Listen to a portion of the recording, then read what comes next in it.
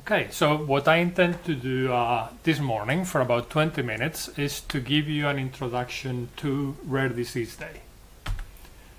And first of all, I want to welcome the 14 schools that are joining us this morning. It's a pleasure to have you all, and while we would normally prefer you to have you here at our beautiful campus, that is not possible currently, and actually it gives us the opportunity to welcome schools that because of sheer distance to our campus may not be able to attend presentially. So we are expecting over 400 students from 14 schools to join us today, and that is fantastic, and thank you very much. Particularly thank you to the teachers in your schools who have coordinated your participation, because I know that that takes a lot of effort on their part, and I want to particularly acknowledge that.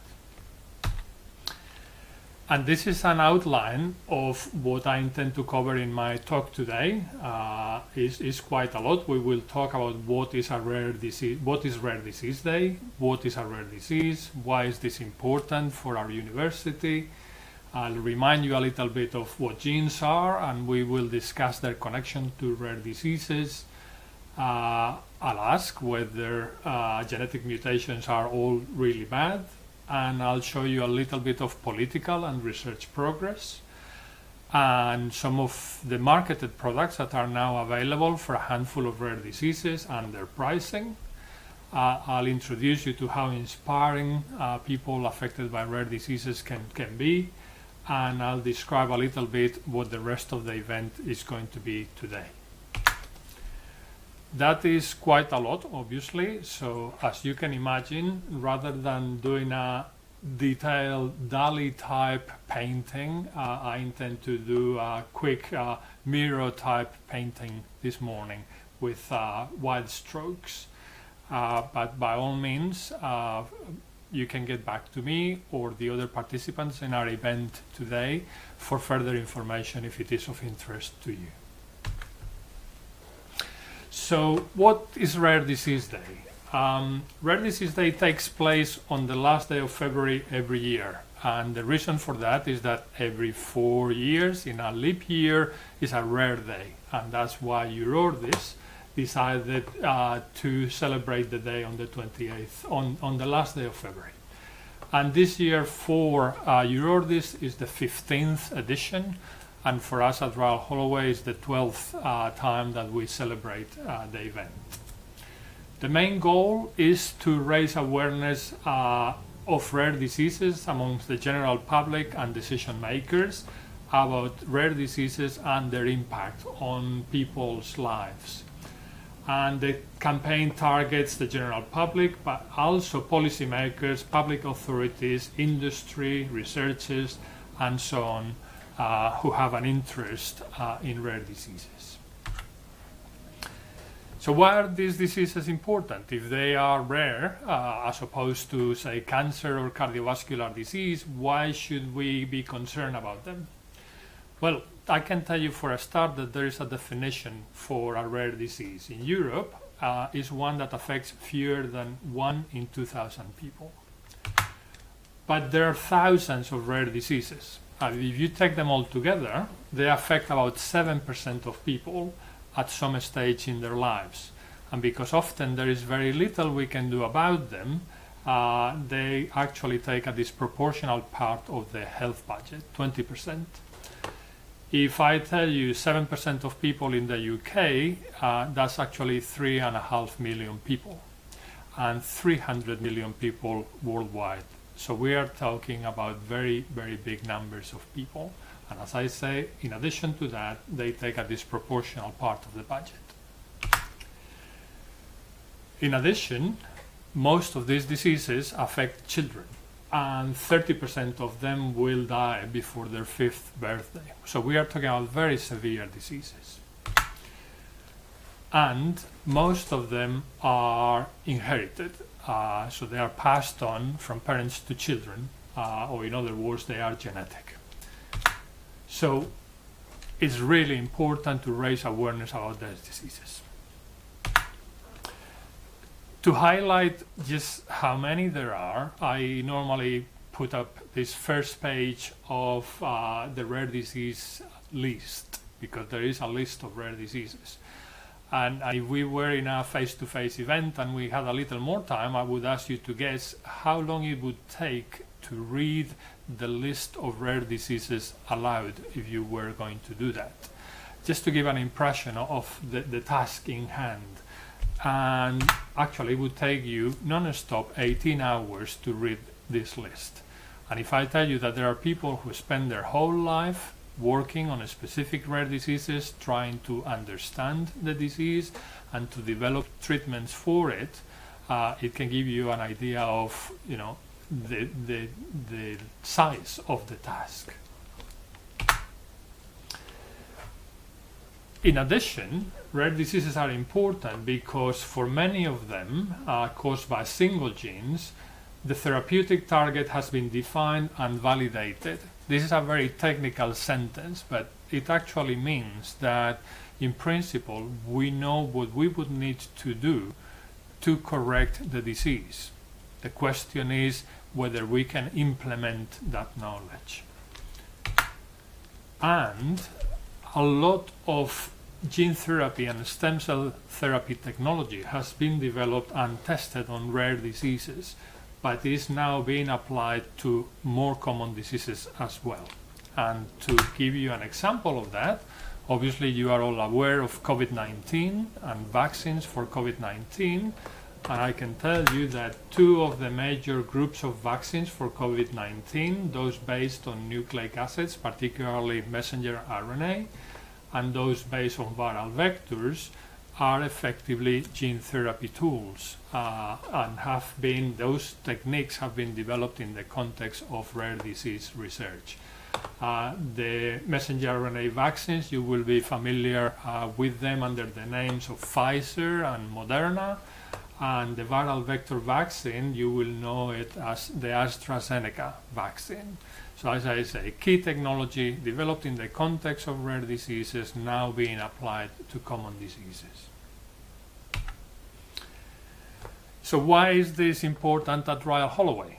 Well, I told you that most of those rare diseases are inherited, and as such, many are potentially treatable with genetic and stem cell therapies. And Royal Holloway has an international reputation in this field. So we like to showcase our research and teaching in this area in the context of Rare Disease Day.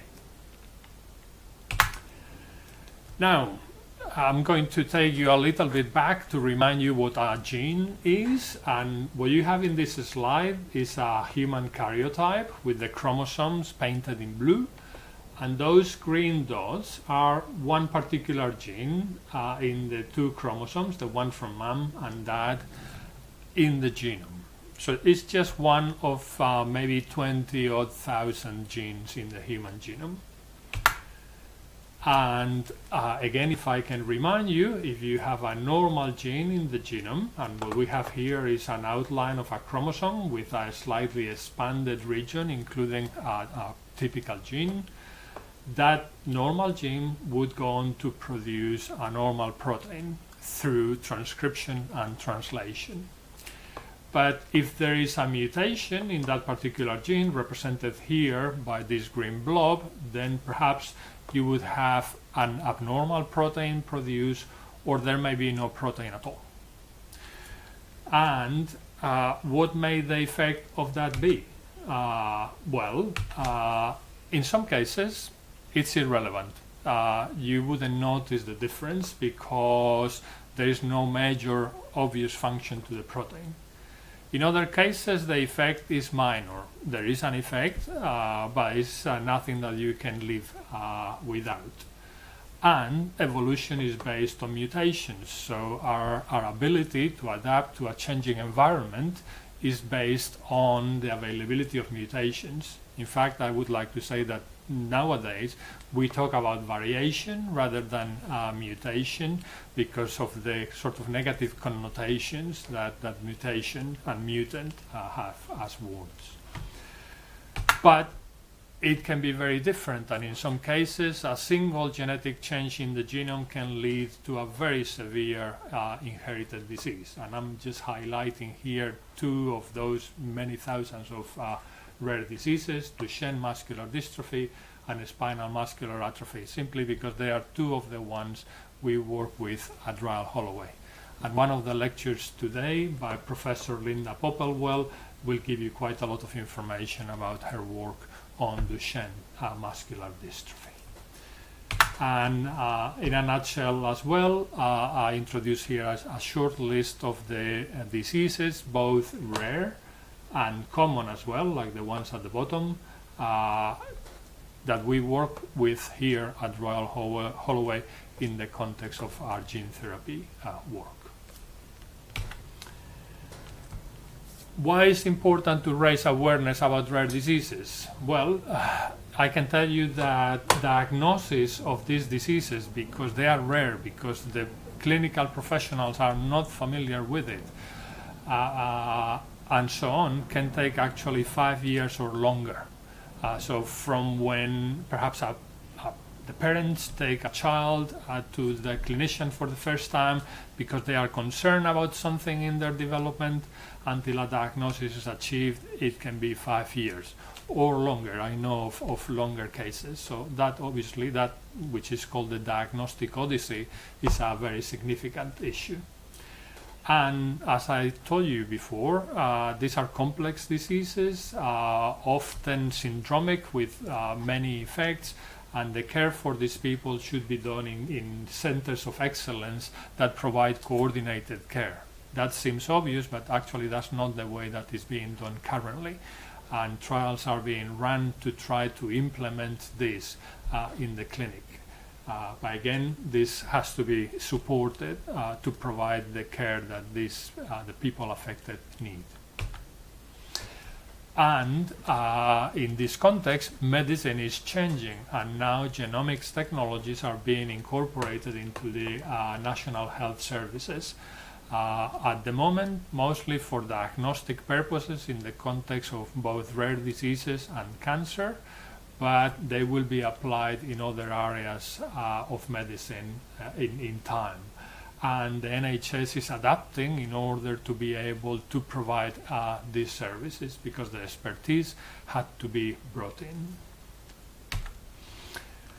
The government in the UK is particularly keen to promote the strengths of the country in the context of genomic technologies, and there is a healthcare strategy, Genome UK, published in late 2020, that aims to promote and boost this area of research and clinical applications in the UK.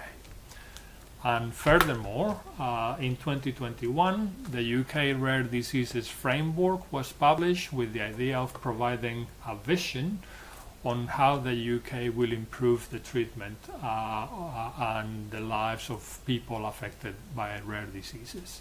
I should say that a vision is one thing, the implementation of that vision is what can make a difference, and that is obviously complicated, but at least there is a national framework for that.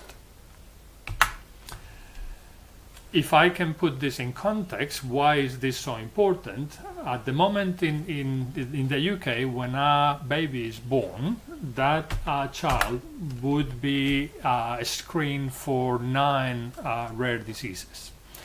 Well, I've told you that there are thousands and thousands of rare diseases. And the reason why children are only screened for 9, and actually I should say in some NHS trusts that may be up to 20 odd diseases, but still a very low number, is because in principle little can be done to improve their care, even it's known earlier on that they have a rare disease.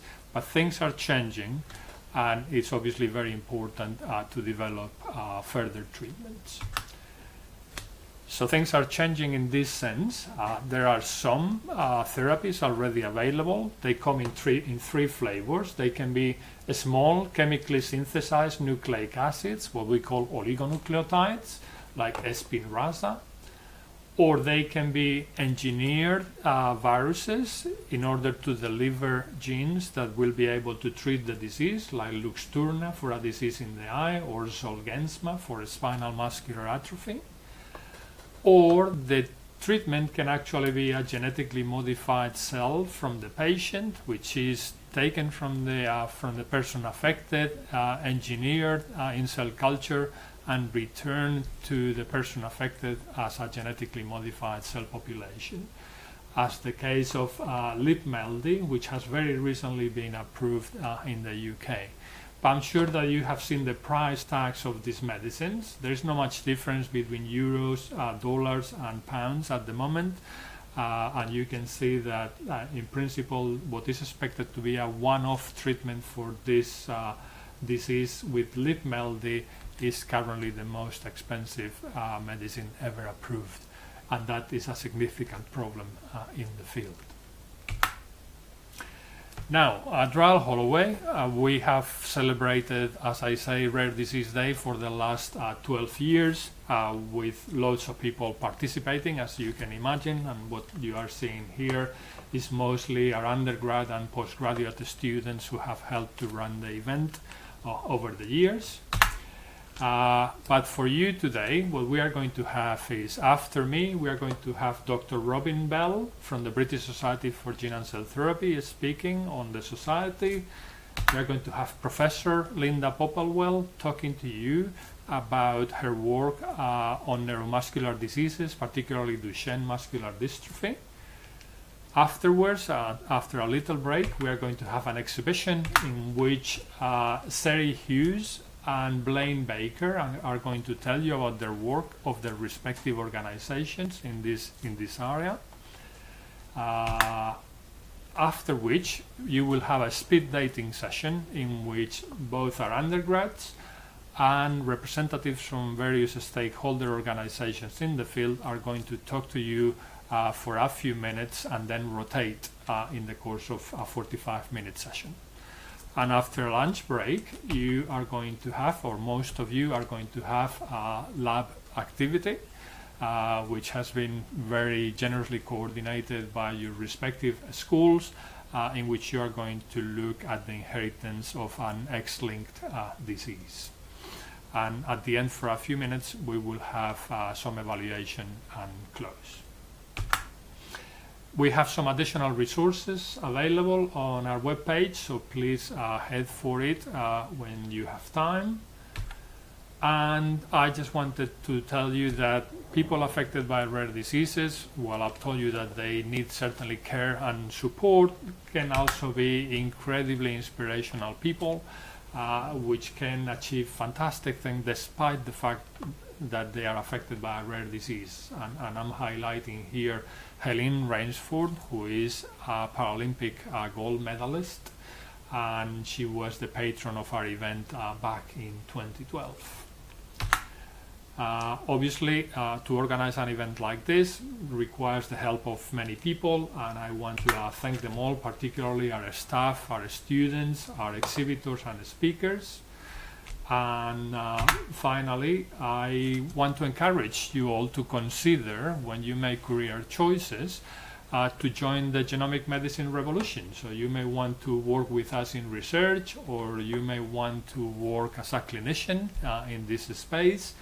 And perhaps if you have no interest in either those areas, but you are very good at computers, I can tell you that there is an amazing amount of data being generated in the context of genomic technologies, and you may want to work in that area as well. And finally, I know that there are many things that you could be doing rather than listening to me here, so many thanks for your time. But I should say that knowing that most of you are underage, you should forget about those two immediately.